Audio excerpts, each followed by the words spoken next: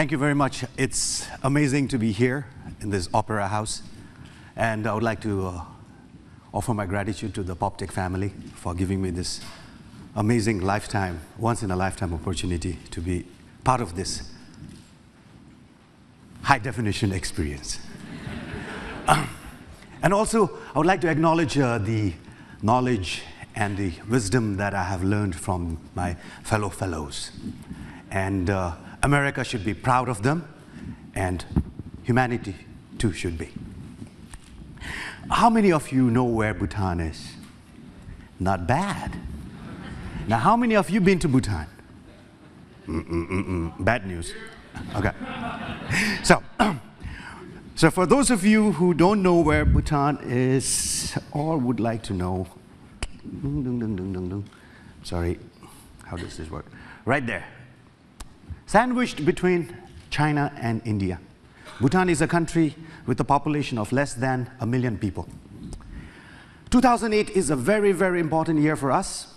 It's a year when we celebrate 100 years of monarchy, a monarchy that has invested its time and wisdom, constant nurturing of democracy.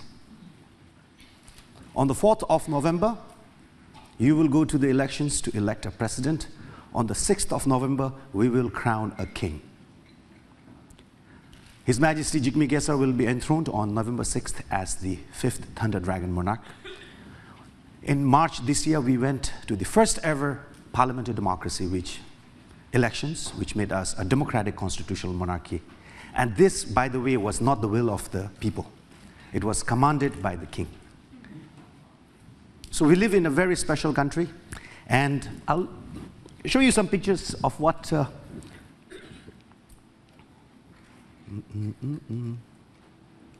Please, please, please.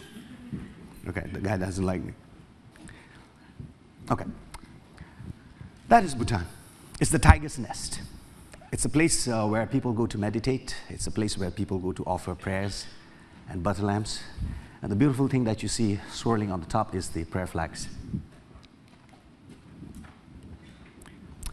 A familiar scene that you would see.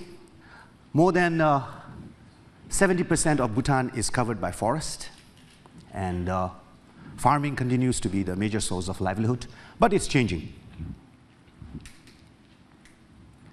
And this is a medieval fortress, and you can see that the place is packed with spectators, and the dances are centuries old.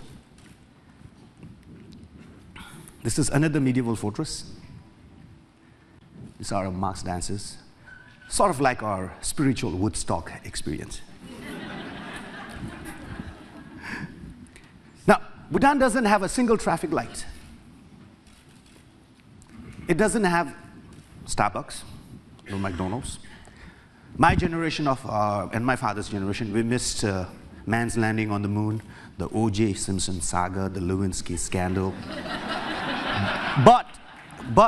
But the present generations of the youngsters that I'm going to talk about saw the tragedy of 9/11 happen right in the front rooms of their houses. It's a different generation.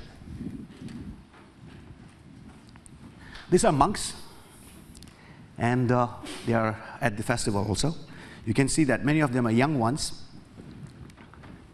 And when I look at these pictures, I'm reminded of the philosophy propounded by our fourth king, His Majesty Jigme Wangchuk, who said that gross national happiness is more important than gross national product, which is a different subject. And there's a conference happening in November, if you are interested. My favorite picture.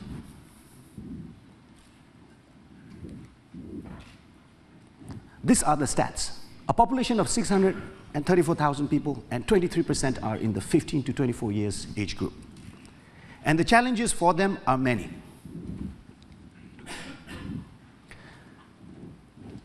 This is I would say, a nightclub.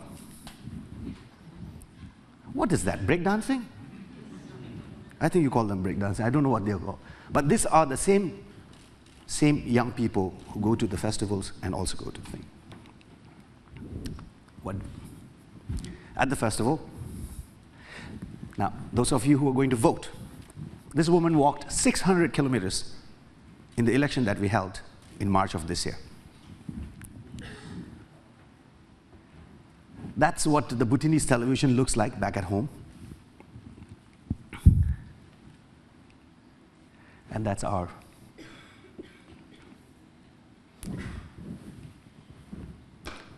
The youth unemployment is a growing concern. Bhutan's young people and the power of possibility is what Project 2020 envisions.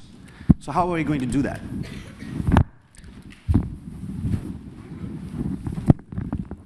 We have a camera, we have a microphone, and we are going to train a core of young Bhutanese who can tell their own stories, appropriate the best offerings of the West, and capture the best of their own culture, and provide quality content that is at global excellence level, and tell their story, the stories of a young democracy, the story of young voices in a very young democracy, in a country where more than 50% of the population don't have access to television. Television came only in 1999. Project 2020, therefore, is a vision on my part, and to set up a journalism and a media training center where we have Bhutanese people telling their stories of a unique country on the path to happiness. Life, liberty, the pursuit of happiness. Thank you very much.